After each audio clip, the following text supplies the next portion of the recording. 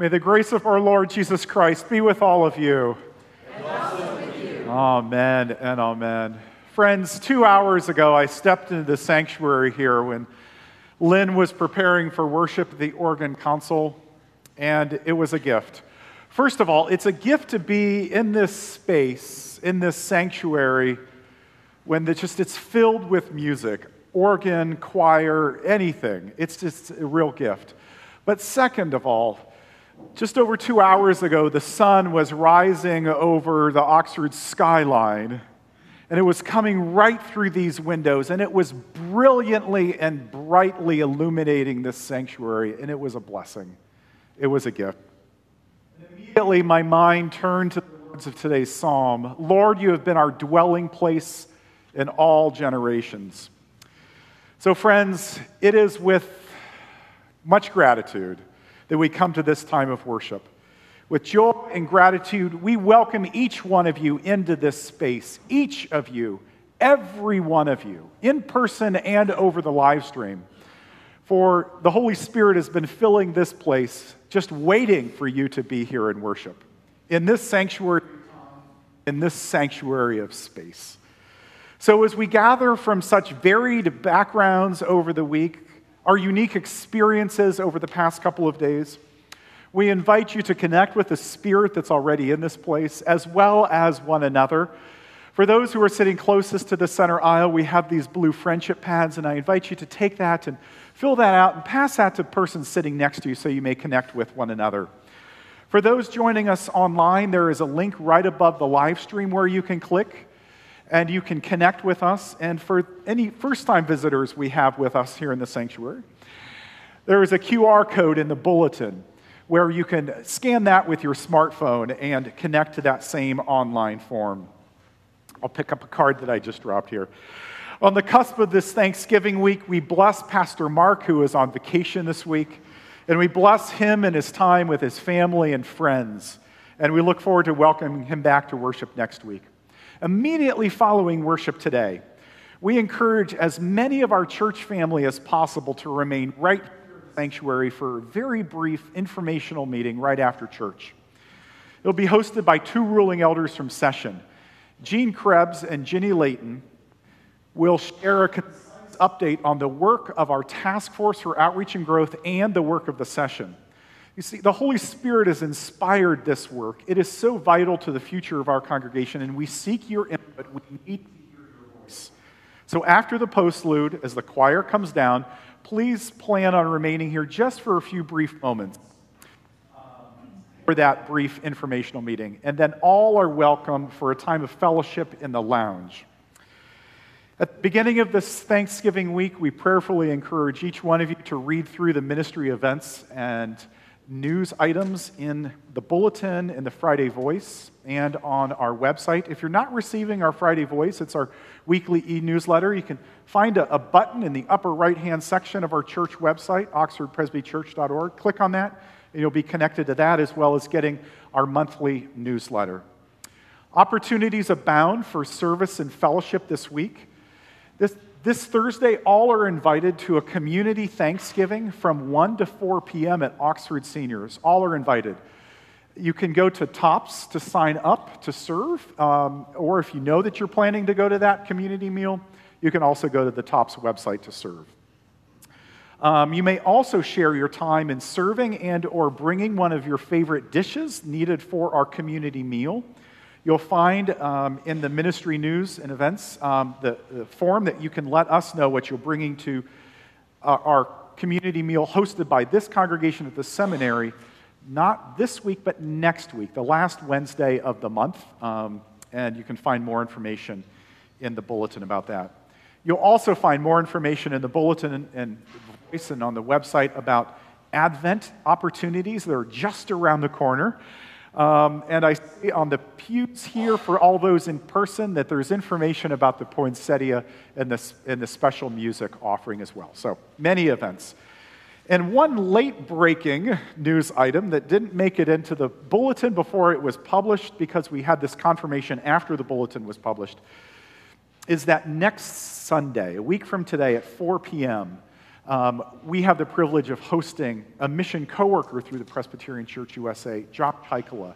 Josh is our mission coworker to Ghana in West Africa, and he'll be coming through Oxford next Sunday afternoon. So Sunday at 4 o'clock at the seminary, we invite you to join us in welcoming Josh and learn about his ministry there, and for a time of brief refreshments. So 4 o'clock next Sunday, more information will come. And just before we come to our moment for ministry today, I want to share how thankful we are for the bounty of generosity that you, members of this congregation, have shown in your support for the work that God has called us to do in this time and place. Last Sunday was a joyful day as we consecrated the pledges thus far received for our 2024 annual stewardship campaign. For every pledge and every person behind that pledge, we are grateful.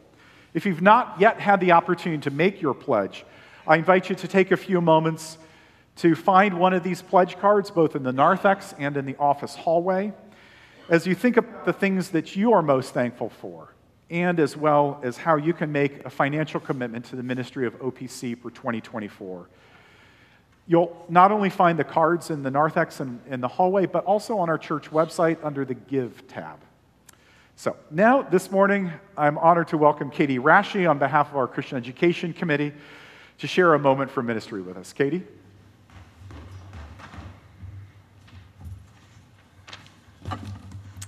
Good morning, church family. Good morning, Katie. Good morning, choir. Good morning. As we look into 2024, our Christian Education Committee is wanting to try something new that will hopefully expand the knowledge of our congregation on a variety of topics. The Holy Spirit has moved within us, and we are feeling that small groups are something that could help us connect with one another and grow in our own personal faith journeys. Before we start small groups, we want your input. What are you interested in learning about or studying? Does it look like studying a book of the Bible? Is it studying a period in Christianity? Or who would you like to be in a small group with? Does it look like a group of other mothers or other couples? Anything you can think of, we want to know about it. For today, there are 2 ways you can give us your feedback. You can create a handwritten suggestion on the back of the welcome visitor card that's there in everyone's pews, and you can put that in the offering plate. Or you can take a short online survey that can be accessed by the QR code that can be found in your bulletin. We hope you will take the time to complete one of these because we want to serve you. I will also be available during fellowship to answer any questions you have. I will leave you with this. The Bible says in Matthew chapter 18, verse 20, "For where 2 or 3 come together in my name, there I am with them." Thank you. Thank you so much, Katie. Indeed, the Holy Spirit is moving. Christian Education Committee really welcomes your feedback as we look forward to small groups being created next year. And the QR code that Katie's talking about is just found at the bottom of one of your bulletin panels. Now let us turn our hearts and our minds to worship our living and loving God.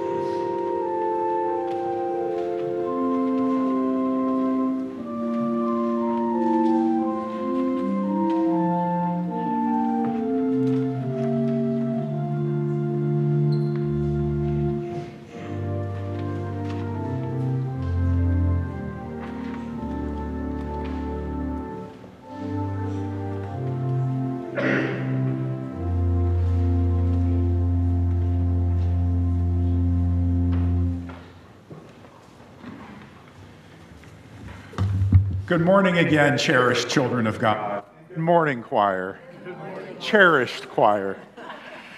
As you may know, early conversations and planning is underway for our bicentennial as a congregation in 2025. Indeed, the very sanctuary that those in person gather today, this was a centennial gift in 1925, built to God's glory almost 100 years ago. And inspired by our psalm for today, our call to worship invites us to lift our gaze from the present moment and to set our sights on the horizons of time. Psalm 90 reminds us that God is always working within us and among us from generation to generation. Truly, from age to age, Christ is always welcoming us to join in this work.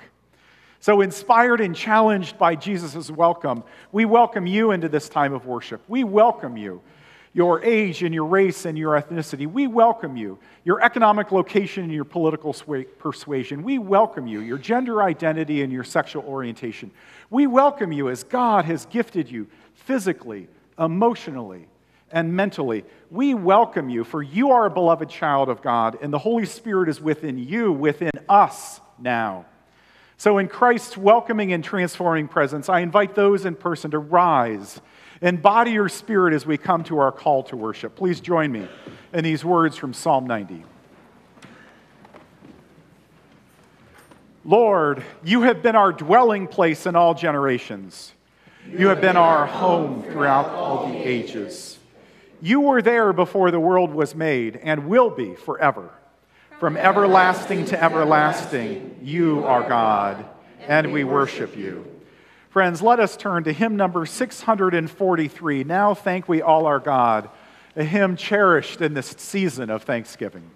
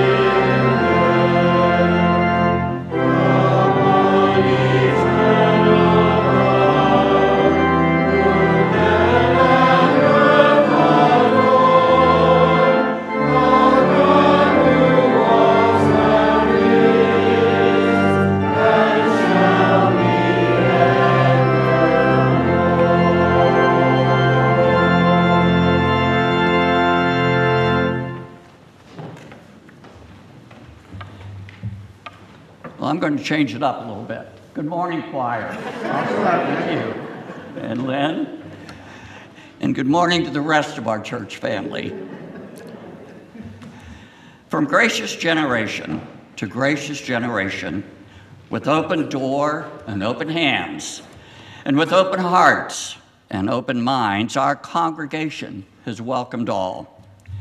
This vision of Christ's church is a gift that leads us to reflect upon and confess how we fall short fruit of this legacy today. Will you please join me with our prayer of confession? Gracious and holy God, before you live, our lives are open to book. We confess we have not allowed your story to shape our story. We proclaim the cross without being willing to suffer, your grace without becoming more graceful, and your love without responding to your call to love. Let the Spirit of Christ be renewed in us, and let your reconciling love transform us in heart, soul, strength, and mind. Amen. In worship, we praise and pray. In worship, we listen to God's still speaking voice. In this moment, let us listen to the voice of the Holy Spirit as we offer our personal prayers and confessions while we hold a precious time of sacred silence together.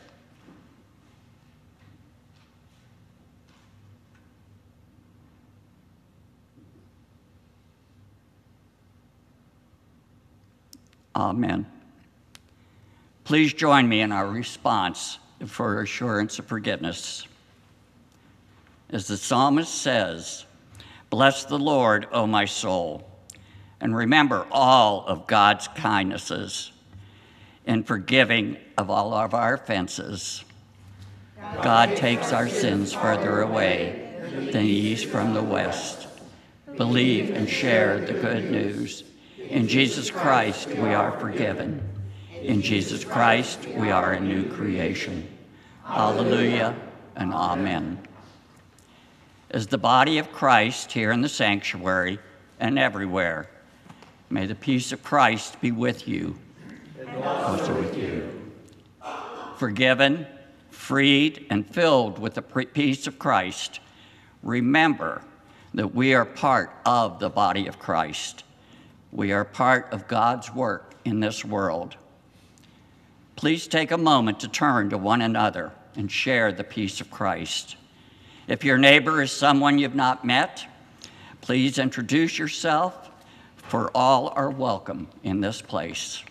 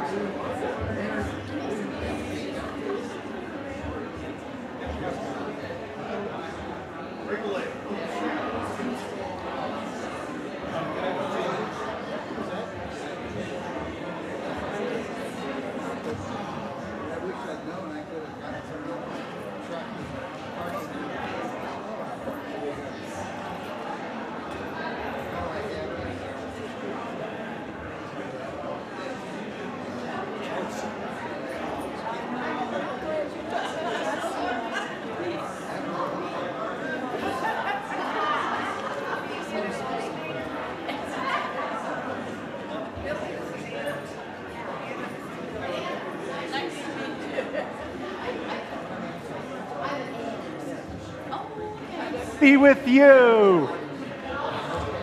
Oh, friends, it's wonderful to be here this morning on this Sunday before Thanksgiving.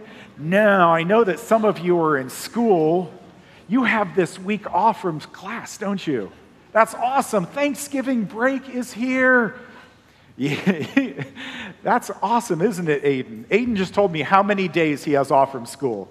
That's awesome. I'm sure it's going to be a great break. So that's right, over this break, we celebrate the holiday of Thanksgiving, in which we gather with friends and family and neighbors around tables, and we often share lots of food. Do you have any favorite foods for Thanksgiving? Oh, what's yours, Emilio? Stuffing. Oh, absolutely. Any other favorite foods, Lola? Mashed potatoes. Aiden, how about you? Corn. Evie's dad is making turkey. John, how about you? What's yours? Mac and cheese. That's awesome. Jack, how about you? What favorite foods do you have? Corn. Oh, that sounds great. That sounds great. Well, I am so looking forward to Thanksgiving as well. Nico, did you share what your favorite food was? Yeah. That's right. Oh, likes the turkey and the lemon that's on the turkey. That sounds awesome. That sounds awesome. Well, part of the joy of Thanksgiving for me is being with family and friends and neighbors and being grateful and sharing the blessings that we have. And this is the third Sunday of the month. And on the third Sunday of the month, we usually gather together all the loose change that's in our pockets for what we call community change, to be a blessing for the congregation. And not only will this change be a blessing for the community from the congregation, but it will help put food on the tables of those over this holiday season. So for those in the congregation, our children and young disciples will come in these brightly colored buckets. And if you have any change in your pocket or your purses, feel free to put it in this bucket. Raise your hand so that they know they can find you. And this is a way that we become stewards together of the blessings that God has given us in our lives. Now, we need a couple of volunteers to go up to the choir. Aiden, you can go to the choir. You can take that one, and you can take that one, Nico. Now, will you stand with me? And I'll just share buckets here.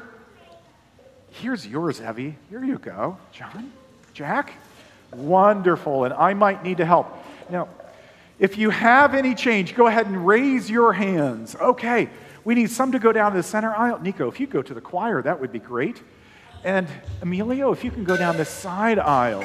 Oh, that's great. I might need to go down. Oh, we've got great volunteers here. Oh, friends. Oh, it is. It's wonderful. What a blessing. And as our young disciples are going, just keep those hands raised. This is one of the ways in which we model stewardship to one another throughout the ages, throughout every generation. And in this time of stewardship, our young disciples are helping us know what it is to gather the blessings, to be a blessing, and to share those blessings. How are we doing in the choir? We're looking like there's a lot of activity. Thank you for being such a blessing. I see a few with your hands still up. Keep those up because our young disciples are circulating. Thank you, good sir. Thank you. And keep your hands up. Aiden, you can come up here. I still see a few with their hands up. Aiden, you can help them with that. Oh, I love to see these young disciples, some with heads just tall enough to make it over the pews. Johnny, if you hold yours, we're going to add our blessings to your bucket of blessings, okay? Okay, Aiden, can you go ahead and add yours up to John's there? Now, I'm looking around. Is there anyone with a hand up? I think we've got, oh. Nico, can you add your bucket to this bucket here? And then Nico, go ahead, good sir. Okay. Way in the back, one of the ushers has her hand up. Go way in the back and watch for the hands.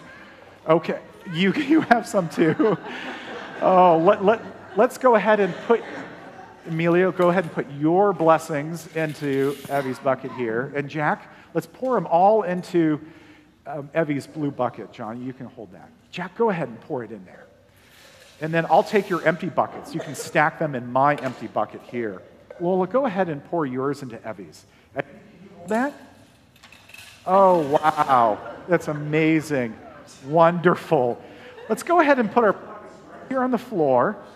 And we'll make our circle around them as we have a moment of blessing together. Put your hands together and right over left, and then take the good hand of the person next to you because we have a blessing for one another that God has first shared with us. Because we remember that no matter who you are, and no matter what you do, and no matter where you go, you are always loved by God. But we can't keep this blessing in the circle. We have to send it out. And we do that. Thank you. Now, As a congregation, we love to share in blessings. And first, the congregation has a blessing for you, and then you have a blessing for the congregation. So, are you ready? Okay. Oh, wait. We bless the congregation first. I had that slightly out of order. Are you ready with loud voices to share a blessing with the congregation? 1, 2, 3. May God be with you here. And congregation, your blessing for our youth. May God be with you there. Hallelujah. Amen. Thank you. Nico, can you help me? Can you put these two? Thank you. Got them? Go ahead and put them right at the feet of those chairs back by the table.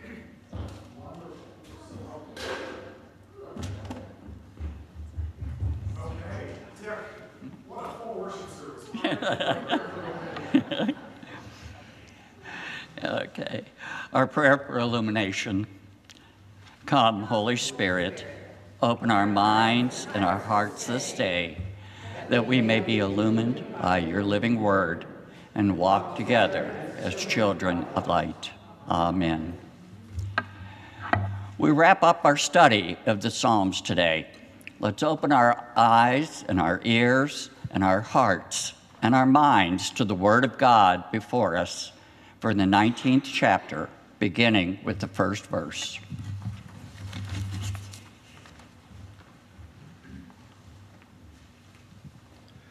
Lord, you have been our dwelling place in all generations. Before the mountains were brought forth, or ever you formed the earth and the world, from everlasting to everlasting, you are God. You turn us back to dust and say, "Turn back, you mortals, for 1,000 years in your sight are like a week, or like a yesterday as it has gone past. The days and the years go by, and you sweep them away.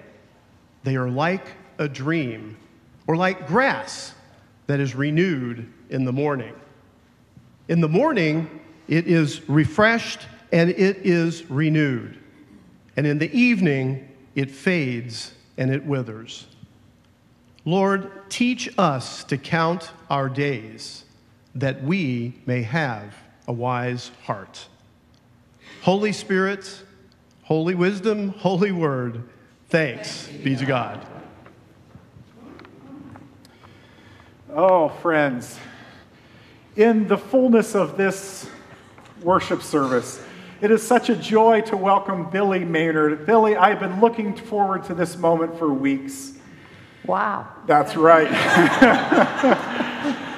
Several weeks ago, actually a couple of months ago, I approached Billy and I said, Billy, the Sunday before Thanksgiving has a psalm that I cherish. Billy and I have shared with one another how much we really cherish and appreciate the book of Psalms. In fact, yes. Billy has been studying scripture for generations, but we frequently connect over the Psalms. And I said, Billy, the lectionary psalm for the Sunday before Thanksgiving is Psalm 90, and it speaks about God being our dwelling place from generation to generation. I said, Billy, will you join me for a sermon dialogue on that Sunday? And she said, Jim and I were planning to go to Florida just days before that, but let me talk to Jim. So they talked together, and they changed their plans to travel to Florida so that Billy could join me for this. So Billy, what a privilege. Thank you.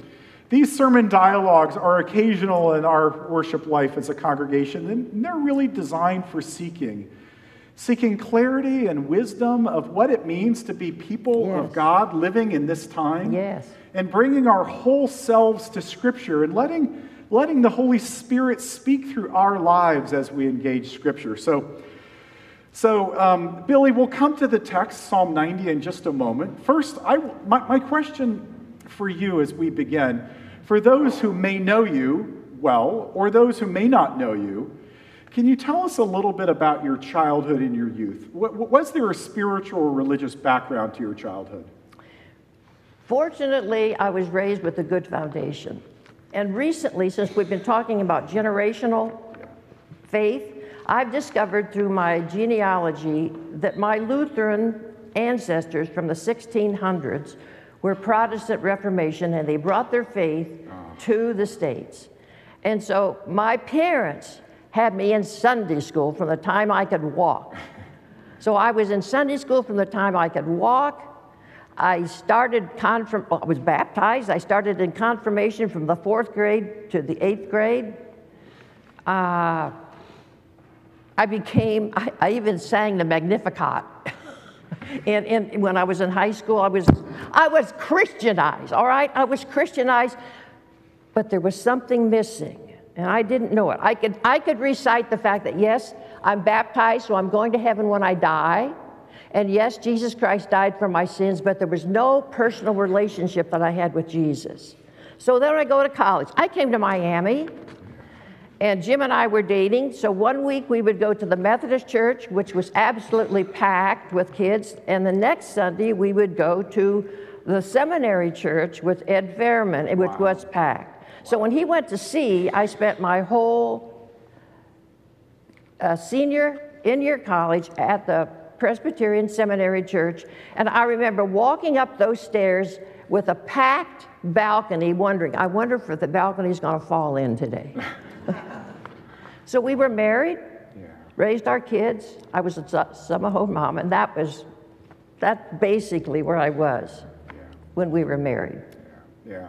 Billy, thank you so much. So, you know, this psalm begins as a song, as a hymn. It's really a cosmic song. Lord, you've been our dwelling place for all generations. And that phrase, dwelling place, for me, is one of the most evocative descriptions of God's presence in Scripture, dwelling place. It comes from the Hebrew word mayon, and it means a refuge, a sanctuary, a dwelling place. So, Billy, you were just elected last Sunday as an elder, a ruling elder here at Oxford Presbyterian Church. And you shared with me after the nominating committee called you and shared this nomination and asked if you would be willing to accept the nomination. You shared that you were just a little surprised to be nominated as an elder in this season of life. So, Could you share with us a little bit about how you have experienced God as a dwelling place, as a sanctuary over your life and over your span of years? Well, it was really interesting because I did not know you were going to talk about small groups, that you're going to have small groups. Yep. My life transformation began in a small group. It was a Jesus model. The pastor taught a Bible study for 12 of us. We were committed for 4 years to study the Scriptures, 2 years in the Old and New Testament, 2 years teaching the congregation. That was our first small group. We wrestled with God together. We went through the whole Old Testament, just arguing it out. We had mentors in the big books. So at the end of the first year, I began to realize with a narrative, it was the Scripture narrative of the Bible, that Jesus Christ is the Lord of history. And I had to make a choice. I could either be an Abraham or a Jezebel in following him. And I surrendered to the lordship of Christ, and I became radical. I mean, I was so radical that I should have been locked up for 6 months. I was wondering, when we go to church fellowships, why don't we talk about Jesus? So one day, we took the pastor's wife and I decided we were going to evangelize 2 members of the congregation. They were sitting in their living room watching through the window. They saw us coming and ran out the back door and hid in the bushes. Now, those 2 ladies came to see us this summer. They're both following Jesus in their church and in their community, and they're serving God. But I'm telling you, we were radical. So Jesus became my dwelling place at that point in my life. Yeah, shelter, that sanctuary. You know, Billy, as you use the word radical, that reminds me, like, one of the roots of the word radical means root. Oh. You know, a radical, to get to the root of something. So it sounds like you are getting to the root of God as your dwelling place through the person and ministry of Jesus the Christ. Yeah. So in addition to dwelling place, Are there other words that you would describe your relationship with the triune God? So the psalmist might say dwelling place, or we might say sanctuary, refuge. Are there other words that have been meaningful to you as you think of God as your home and your dwelling place? I would say resurrection power. Okay. In the book of Acts, we have the scripture where Jesus says, now don't leave until you have the Holy Spirit, which is the dunamis, come upon you. So you ask the question, well, don't we get the Holy Spirit when we receive Jesus? Of course you get the Holy Spirit when you receive Jesus. Well, then what's this power thing? Sure. Methodists called it the double portion or the second blessing. It's a power that comes upon, it's a resurrection power. Now, Paul knew about this. So I call Ephesians and Colossians the Himalayas of the New Testament.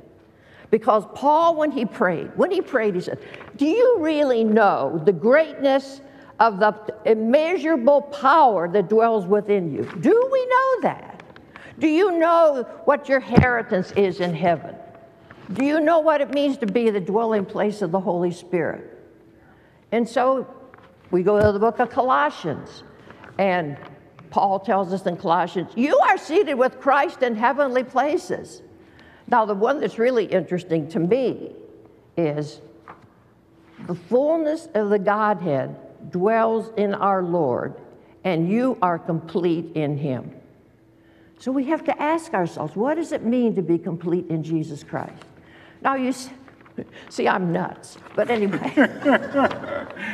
I believe one of my favorite verse in the scriptures is in Colossians, which it says, all the treasures of wisdom and knowledge are hidden in him, and hidden in Jesus Christ. If it's truth, it's Jesus.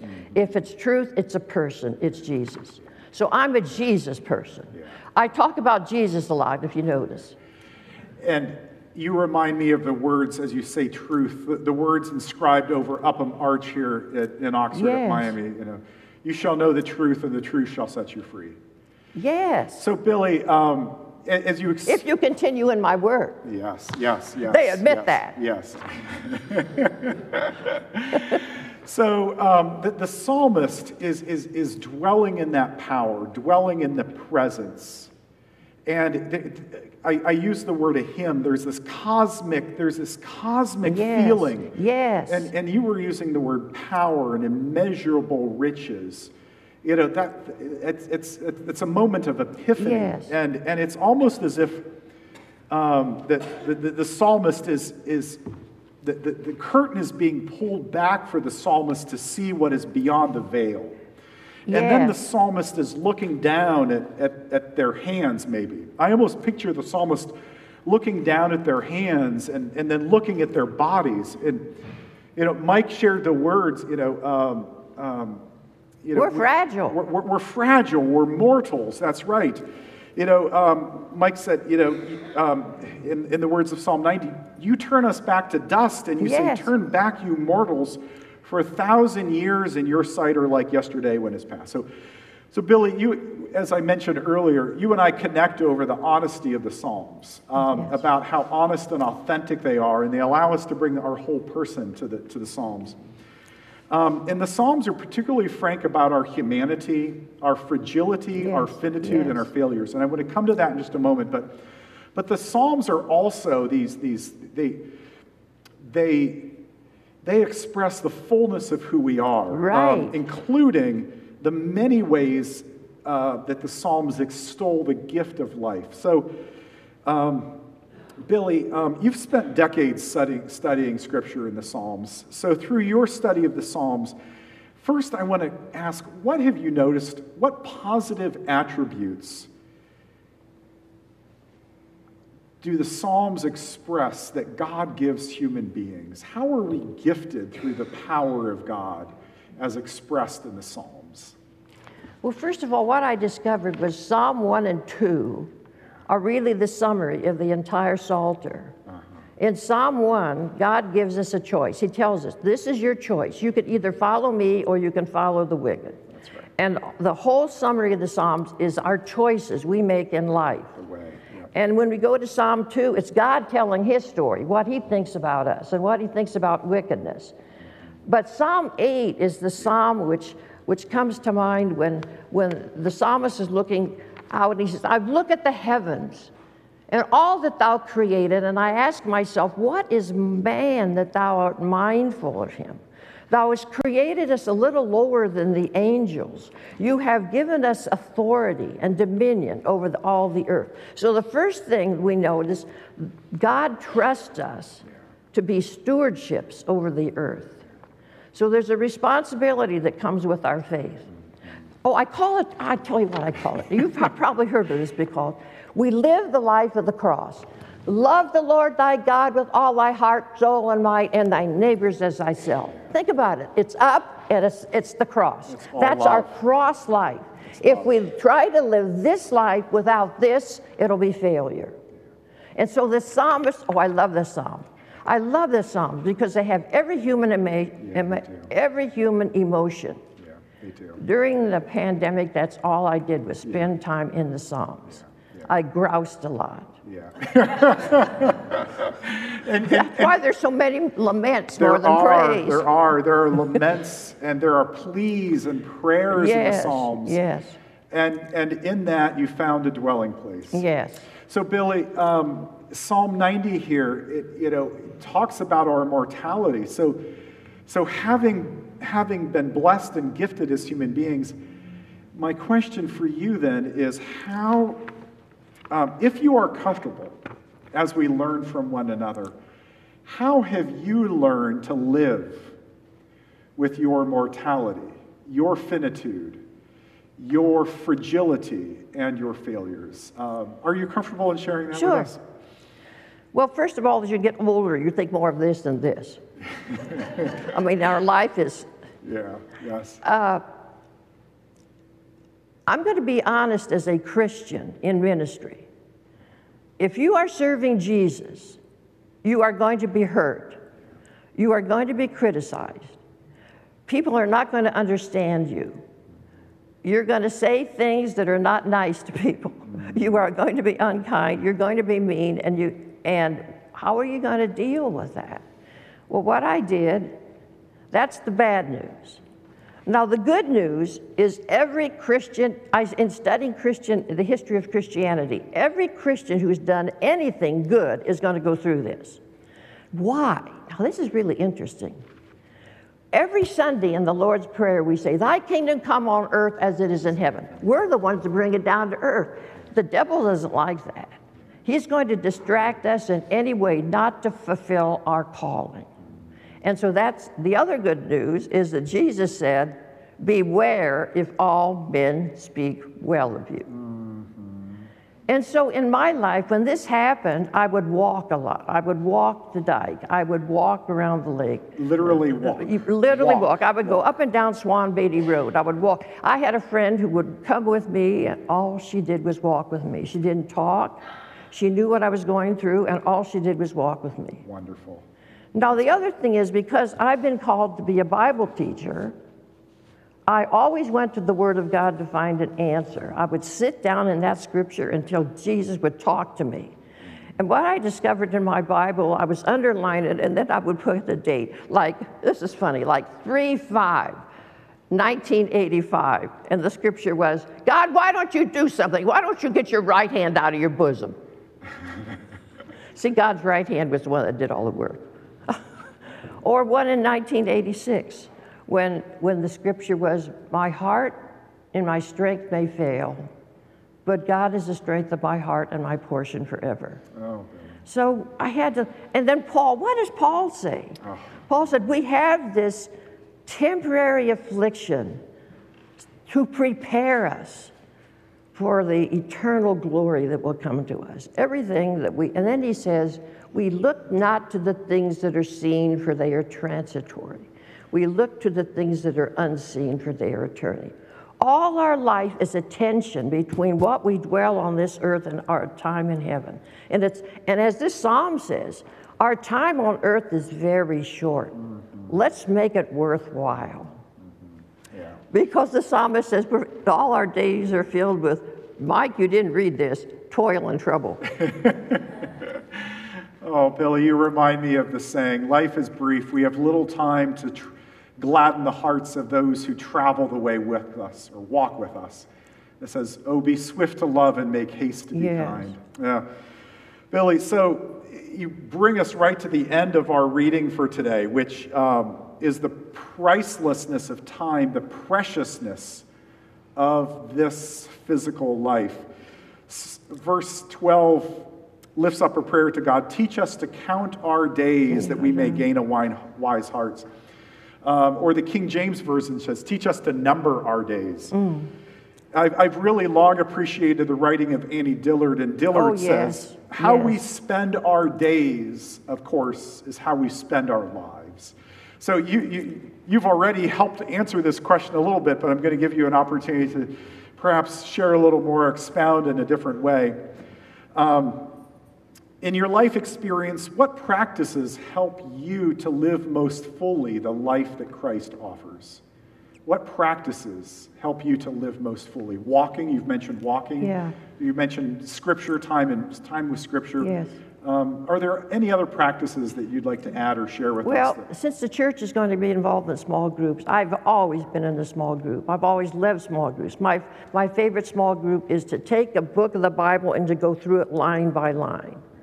People are afraid to do that, but in a small group, you don't come as a knowledge person. You come as a person with this trying to seek answers. That's my favorite. There's a little saying I really love. It said, if you only have the Word of God, you'll dry up. If you only have the Holy Spirit, you'll blow up.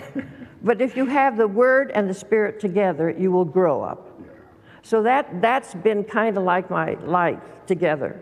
The Word, seeking Jesus, sitting down in the morning, having a routine. Every morning not just saying, hello, Jesus, I'm going to do a brief thing with you. It's sitting down and letting Him speak to you through your heart until He actually speaks to you through the Word. And of course, He speaks to us He speaks to us through nature. Absolutely. He speaks to us through other people. He speaks to us in His Word. He has many ways of speaking to us. Billy, you've shared your gifts of seeing the Creator through the natural world around us.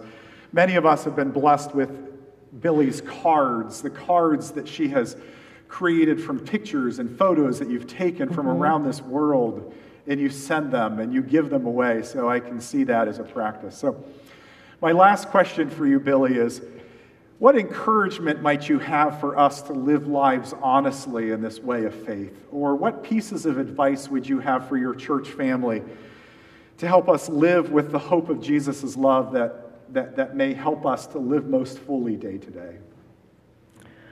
Well, when I was teaching the Psalms, I sent out a request for the ladies in the Psalms, and I said, tell me your favorite 5 scriptures. Yeah, the Psalms. What are your first 5 Psalms? And the third one came back with Psalm 139. Psalm 139 is God pursuing us. To know that Jesus and God are pursuing you. They're not going to give up on you. They're going to go after you. As John Doane says, He is the hound of heaven. Yeah. And so first of all, know, as Paul said, know that you have this transcendent power within you. It's a clay pot. We're clay pots. We're fragile. We're broken. But there's a transcendent power within us. And what I'm discovering lately through what's his name? Tom Hyland, who wrote a book called Dominion. It's the story of Christianity. He mentions there that the Christian faith is strange. And and this is something new to me. We have lived so often with this. Think about it. Jesus lives within us. Right. If we're a Christian. Christ in you, the hope of glory. Your dwelling place is in the Spirit. And so to know that we sing it, this little light of mine, I'm going to let it shine. So think about it. We sing it. Do we know it? Jesus lives within us. That's the power. The Word is the power. Depending on Him is the power. And crying out to Him. Billy, I remember the first time I met you, It was an August day, and you were among a group of church family members welcoming students and their families. We were serving refreshments to them on the lawn of the seminary during move-in weekend in late August. And the very first question that Billy asked me was, she said, "Lawrence, who's your favorite theologian?" I had just met Billy, and I wasn't prepared for that question. And I remember answering and sharing actually two favorite theologians with you, Billy. One was Reinhold Niebuhr. Reinhold Niebuhr and Paul Ricoeur, Yeah. That's right. That's exactly right. He was an ethicist, by the way. He was, absolutely. And we have much to learn from these and one another. But I've reflected on that question over the years, and as I've been preparing for this, I've been thinking that I'd like to add another theologian to that list. I'd like to add you to that, because I've learned so much from you, and I know that we all have. And I was struck by what you were sharing about the friend who would walk with you. Yes. We walk this way with Yes. Jesus, with one another. Right. And it just strikes me as that this has been an Emmaus moment for me and perhaps for those who are with us in this worship moment. That we've been walking and talking, and perhaps our eyes have been opened, and we found our hearts burning within us. So, I have to share one thing about Mother Teresa of Avila. yes. Teresa of Avila is known as a great mystic. Teresa Avila was going on a trip, and her horse and buggy fell over. She got out in the middle of the road and started screaming to God. "Now, God, I know what you do to your enemies, but look what you're doing to your friends. It's a wonder you have any." You see, God wants us to be transparent with him. He wants us to praise him. He wants us to complain to him. He wants us to grouse to him. But in the end of every psalm, it is always, "I trust in you, Lord, for you are my portion forever." Oh. Billy, thank you. And friends, will you join me as we close this time in prayer? Gracious Lord, we praise you and thank you for taking us, our whole selves, our authentic beings, as we are transparent and open before you with open hearts and minds and hands, open lives, Lord. May your story change our story, and thank you for Billy's story, how she has found you as a dwelling place, how she has found your son Jesus as her Lord and Savior, and how the joy that she shares and the witness to the transforming power is such an encouragement and an inspiration to us. So we praise you, and we pray that you would continue to be our guide and our dwelling place in all generations, and that we would indeed find ourselves turning to you so that you may help us count our days and gain a wise heart. It's in Christ's name that we pray and praise. Hallelujah. Amen. Friends, our next hymn is hymn number 716, God Whose Giving Knows No Ending. Let us rise in body or spirit as we sing hymn number 716. Billy, grace to you. Yes. You want to make sure you...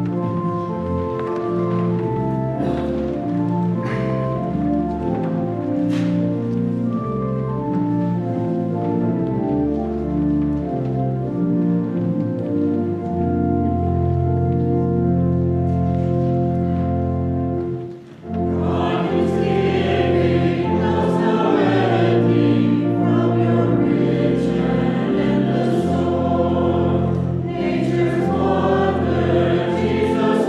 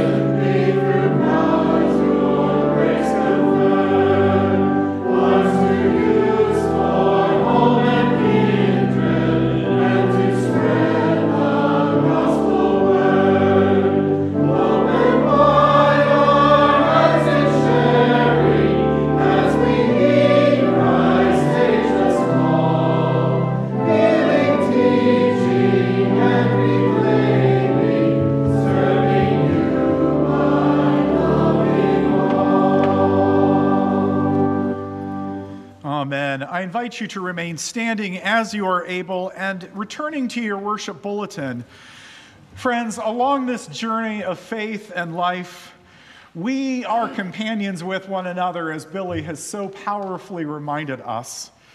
And over these many weeks, we have traveled together as we have explored the Declaration of Faith of the U.S.A.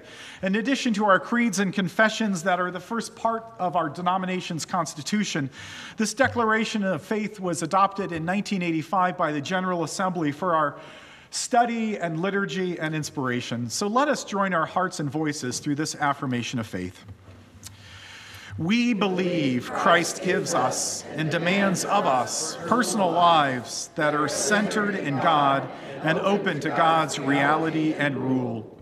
Christ teaches us to put obedience to God above the interests of self, family, race, or nation, and to offer God joyously our money, ability, and time. It is part of our discipline to observe a day of worship and rest, setting aside our own working to enjoy God's work, celebrating with sisters and brothers the Lord's goodness. We constantly search out God's way in Scripture, not expecting detailed directions for every decision, but relying on the Word to tell us who God is and press God's present claim on us, and to assure us of God's grace and comfort. We are charged to pray for ourselves and others with gratitude, boldness, and persistence, confident that God hears and answers our prayers in best for us all. If in God's presence, issues in life for others. For if we do not love sisters or brothers whom we see, we cannot love God whom we do not see.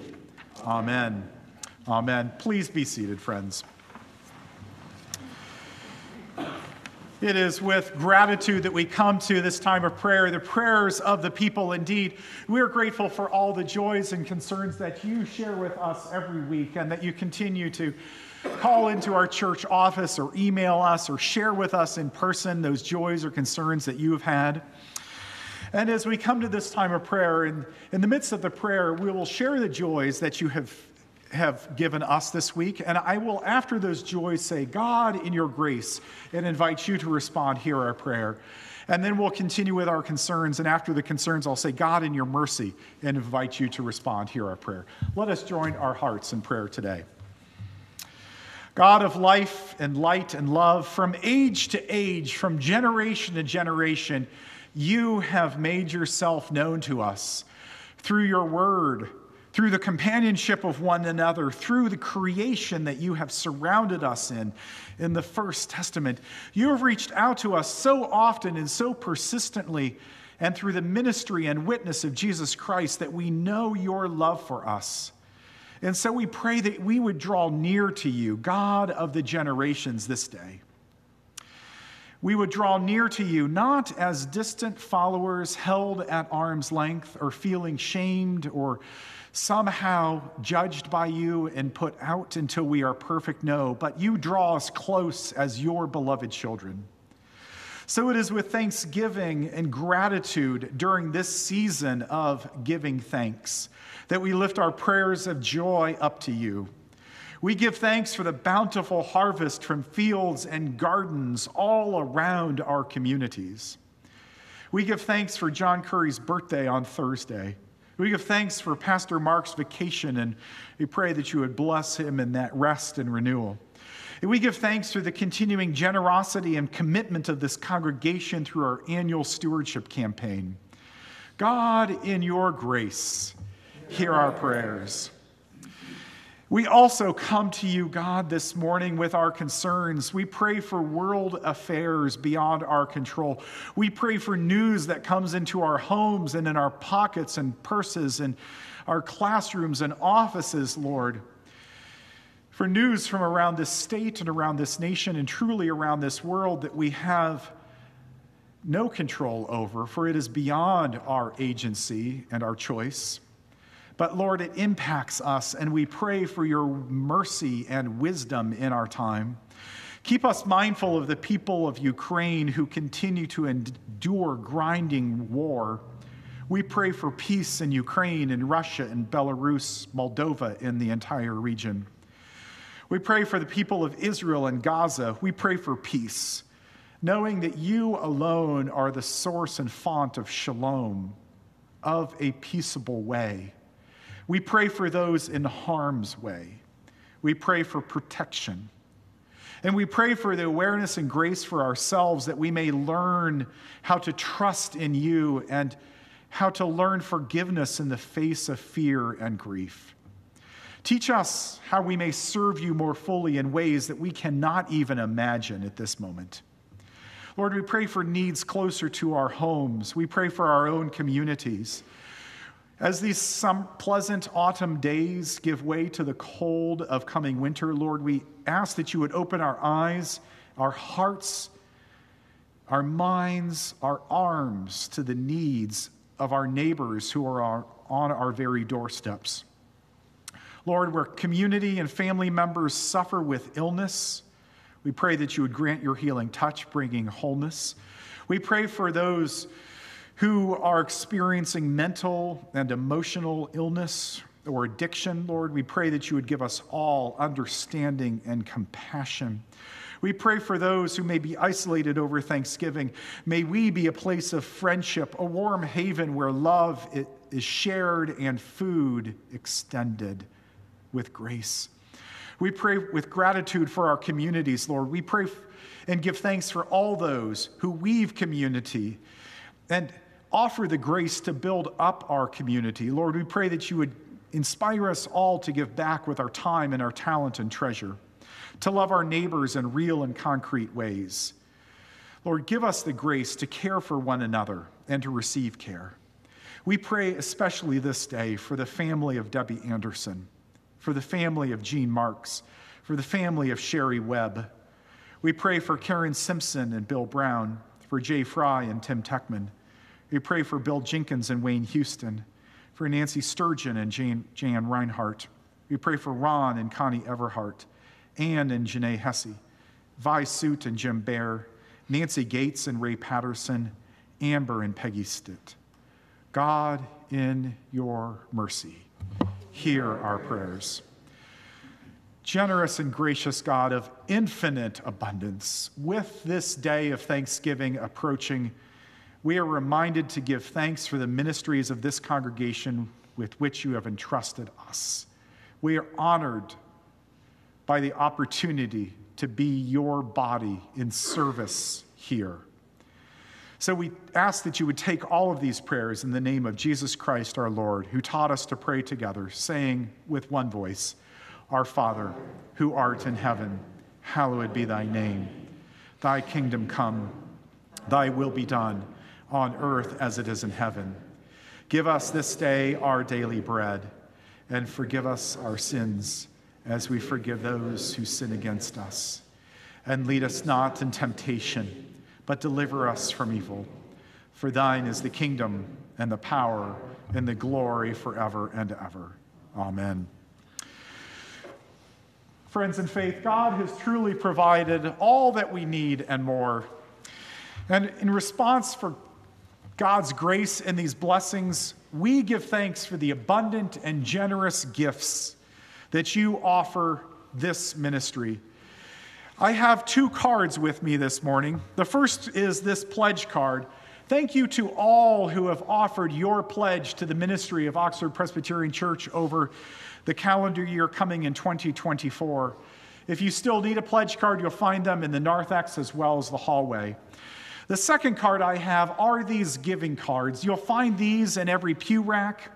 These cards are a representation of the many and varied ways that we offer our time, our skills, and our experience, our financial gifts, whether it's a gift in the offering plate or text or QR code or online, all the ways that we give throughout the year, these pew cards are a symbol of those gifts. So I invite you, whether you've given recently or once in a year, whether you give of your time every week or you give it occasionally, Whatever your gifts, you support this ministry, and we invite you to take these cards and put them in the pew, in the offering plate. Friends, now is the time to dedicate ourselves and to offer our very best to the glory of God for the gift that we've first received in Christ Jesus. Let us receive our morning offering.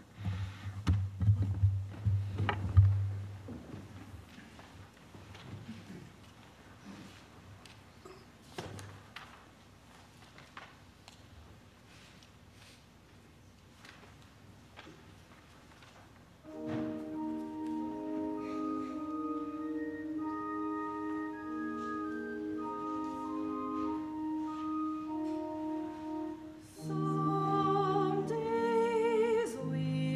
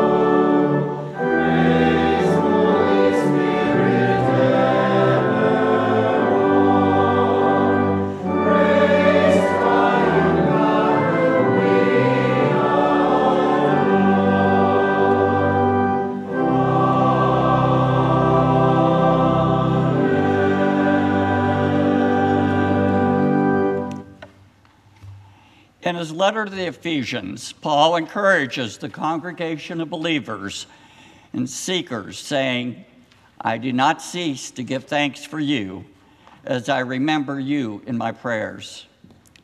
In this ministry, we do not cease to give thanks for your goodness and generous giving. You are changing lives with the good news and abundant life. Let us join our hearts in the following prayer of dedication. God of steadfast love and faithfulness, we are so humbled by your grace and generosity, generation after generation. Receive, we ask, these gifts and use them for your work to transform our church, our community, our country, and all of creation. We pray in the name of Jesus Christ.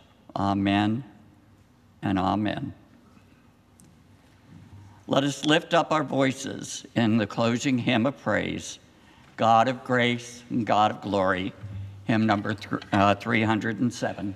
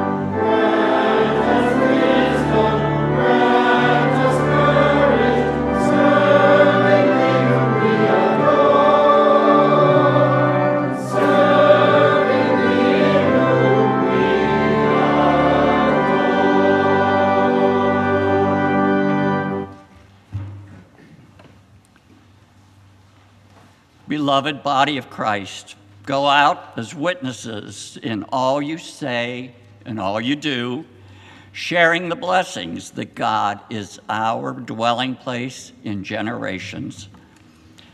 We go out as witnesses that this amazing grace is a gift that requires no money or price. This is a gift. Hallelujah. Amen. Oh. So much grace and peace is ours today as a blessing. Friends, I was sharing recently in conversation that it is such a privilege to be in worship, to be leading this congregation in worship.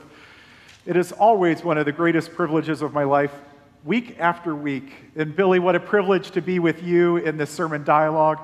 After our postlude, we will have the opportunity, we invite everyone who's available for the brief congregational meeting to learn more about the priorities from the Task Force of Outreach and Growth moving forward. We ask just a minute of your time for that after the postlude. Now, may the grace of our Lord Jesus Christ and the love of God and the fellowship of the Holy Spirit be with you now and always. Hallelujah. Amen. Please be seated for the postlude.